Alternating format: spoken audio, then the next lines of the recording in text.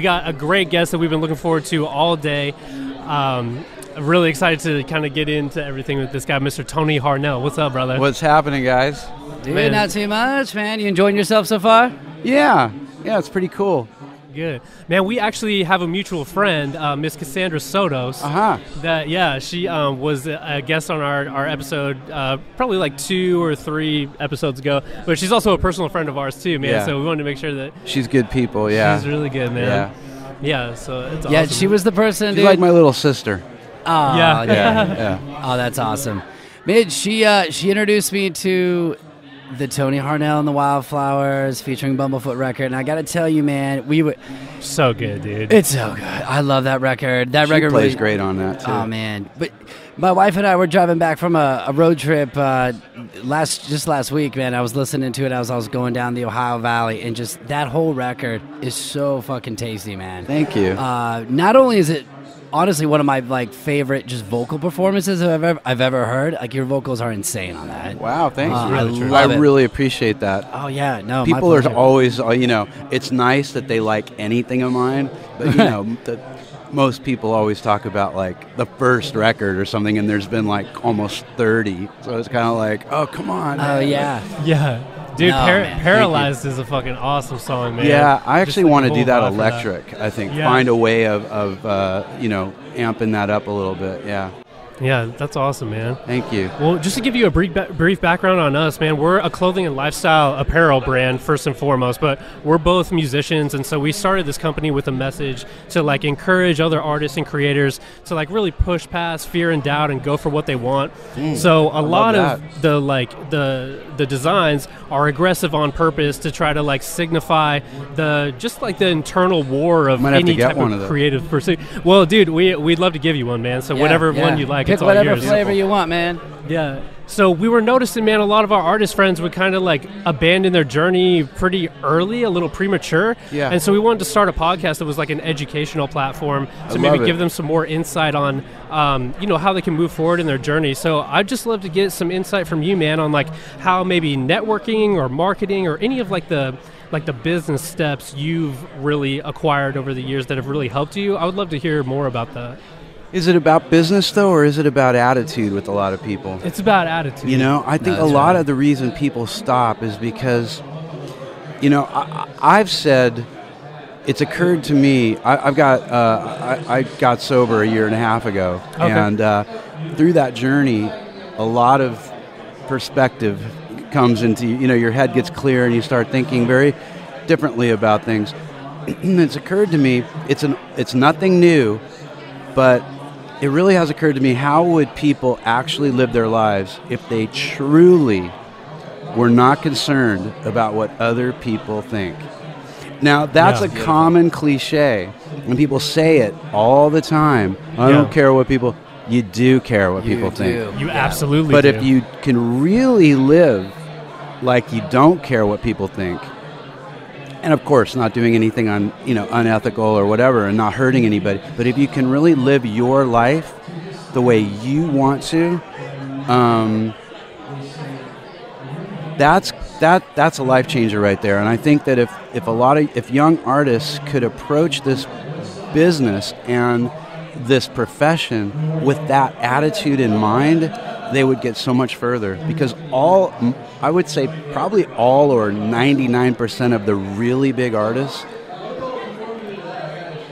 do you really think they cared? I mean, if you really examine the really big ones, I mean, can you imagine what if Freddie Mercury cared about what people thought when he was writing Bohemian Rhapsody? Dude, we would be missing one of the greatest pieces of music ever. Absolutely. Absolutely. Yeah, because none of that made sense for the time. The record company hated it. Yeah, they thought it was garbage. Yeah. They were like, Critics what are we hated going to do with it? Yeah. So timeless song. You've got to have that, you've just got to you've got to develop that. You've got to develop a thick skin, and you've really got to develop your own. When you have those exciting moments in your own head where you say, I really want to do this, or you have those really big inspiring moments that artists should have them. If they don't, they need to work toward having more of those, but most artists have those. Run with those. those are the moments that are going to define you if you don't let someone snuff them out. And don't tell everybody what you're doing all the time. Just do it. Yes, dude. Oh my God, that's such stay great quiet. advice. Yeah. Stay quiet and stay focused. That's it, man. And let people hear it or see it when it's ready for them to see it. Get people you trust, like, maybe your band or people you're working with. That's, fine to help you with your, to see your art, help you get your art to your vision and see it through. But people that post on social media about every little thing they're working on, yeah, I do it too, but I'll be vague. I'll say I'm having a meeting today. I'm not going to say anything that might not happen. Right. Yeah. Maybe it won't happen, So we're at a place right now where we sort of feel like we need content all the time. Mm-hmm. And there are times a month might go by where not a lot is going on. You have to be creative. Throwback, flashback, pick a day and go do something. Go to a show just so you have some content. Take a picture with somebody. Write something that you think might inspire people. Don't be afraid don't show the embarrassing private parts of your life, which a lot of people do. Instead, open your heart and show the private parts in a way, not, you know what I'm saying? Yeah, I don't mean that. Of your heart. Open your heart to people more from an inspiring way. Like, I do that about once a month, maybe twice sometimes, but a lot of that's for me too. That's part of my journey is if I have an epiphany and I think it's helping me that I had that epiphany, I want to share it, and maybe it'll help other people. That's so important, man. And don't you feel like that's the true vulnerability? Because vulnerability has become like this buzzword, and I feel like what you were saying to your earlier point, don't share the like private embarrassing parts of your life thinking it's vulnerability. Take those moments that have really truly inspired you, that are of a more open emotional nature, and share that in the spirit of like trying to help people move forward in their own journey. And don't be afraid of having your own voice. Some people get real cheesy about it. It doesn't matter. It doesn't matter what other people. It doesn't matter what other people think. Stop posting hospital pictures and start posting things that you're feeling, that you go, man. If you have any of those moments, those are the things. Write those down. They could be a song. They could be a post. They could be just a way for people to go, wow, this person is. You're trying to like connect to people. That's what songs do. That's what I do as a singer. My job is to draw people into the song. I want through my expression to get them between that and the lyrics. I want the two things in combination to bring you in, to make you feel something. And if you're not feeling anything, I'm not doing my job as a writer or a singer. Dude, man, that is such powerful advice, man. Seriously, that's awesome. Yeah. Dude, I gotta ask you though, when just sidetrack real quick, but when you were making that record with Bumblefoot and the Wildflowers, your wife sang on that? Was that right? Yeah, okay. My ex-wife. Your ex-wife. Yeah. Okay, sorry. That's okay. Was that just a fun record? Because I've listened to your stuff in the past, and that record was She did 2 records with me. She also did this. I did one called Tony Harnell and the Mercury Train. Okay. That was 2010. Yeah. Oh, okay. Cool, man. But that record was just so different for me, man. I mean, like there's almost like tribal beats in it, and just the.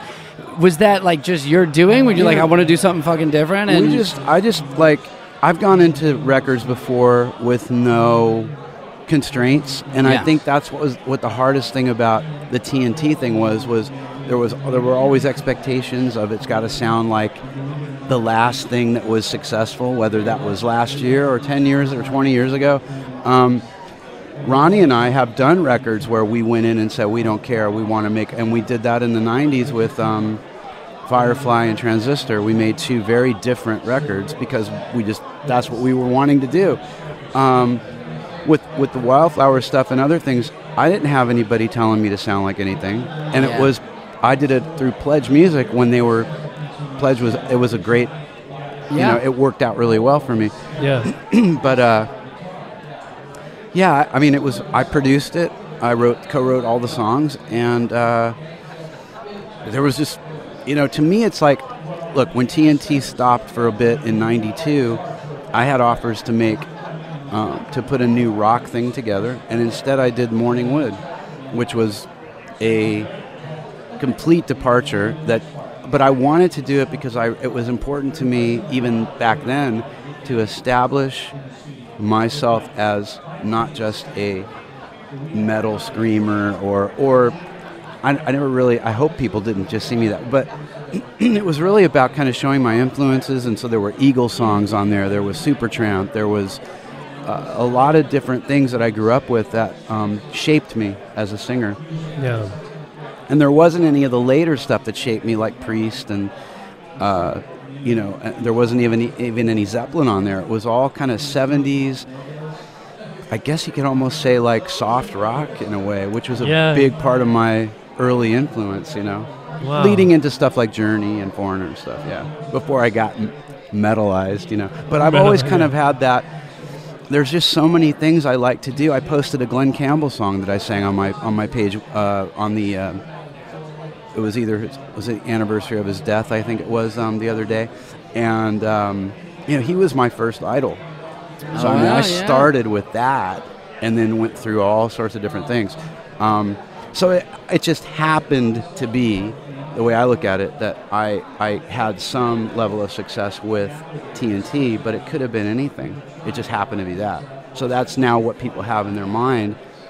And so as an artist, I'm kind of like, but wait. There's so much more. Right, there's so much more. Yeah. Especially the labels, because every time they offer anything substantial, there's always a little tag on it that says, but it's got to sound like classic TNT. It's like, here we go again. Like, we did that already. That exists. How about letting me, don't you want to hear something new? I mean, the thing about the hard rock world that's frustrating is it's probably one of the most confining worlds there is. I don't know if it's a combo of I'm not sure exactly why, but they don't allow for the growth that you might see in alternative music.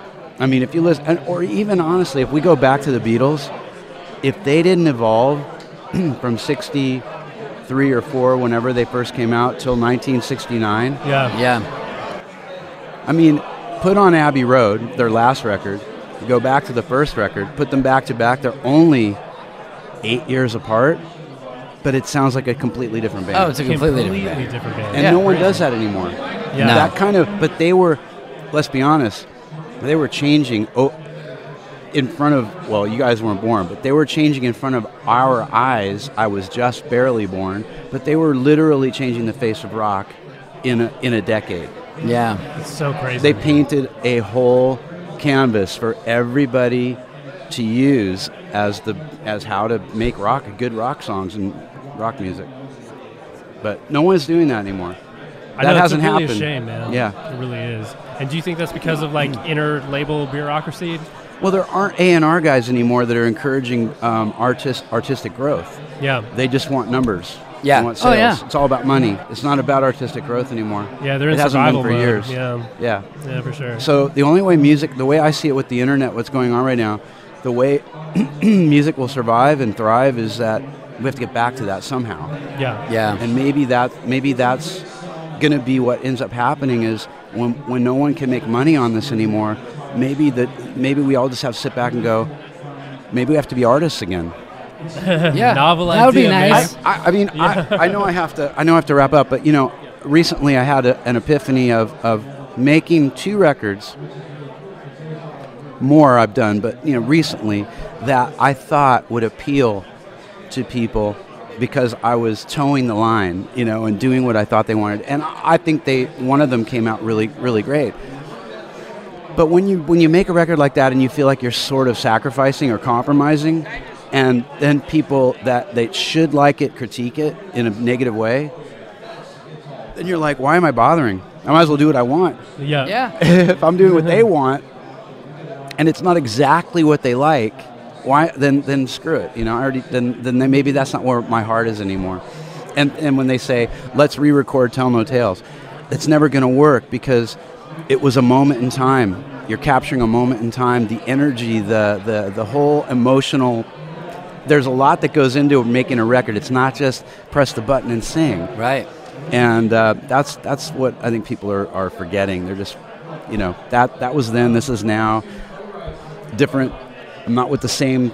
I say to them, hey, are you with the same girl? Are you to wear the same pants? Also, maybe some of them might. Some of them might be with the same girl. Good for them. Sure. But generally not. Right, exactly. It's not the nature of life. Yeah. Right? No. Yeah, well, where can people find you online, man? I'm on Instagram, Tony Harnell Official, Facebook, the same, Twitter, Tony Harnell. You'll find me. There aren't a lot of people with my name out there, but the verified pages are Instagram's not yet, but the other Twitter and Facebook are. So I'm easy to find. Perfect, man. Yeah. Well, dude, this has been such a huge treat, man. Thank you so much. Yeah, for man. you guys. Thank you very much. Thank you guys. I love what you guys are doing. I think it's really, really good. Yeah, it's important.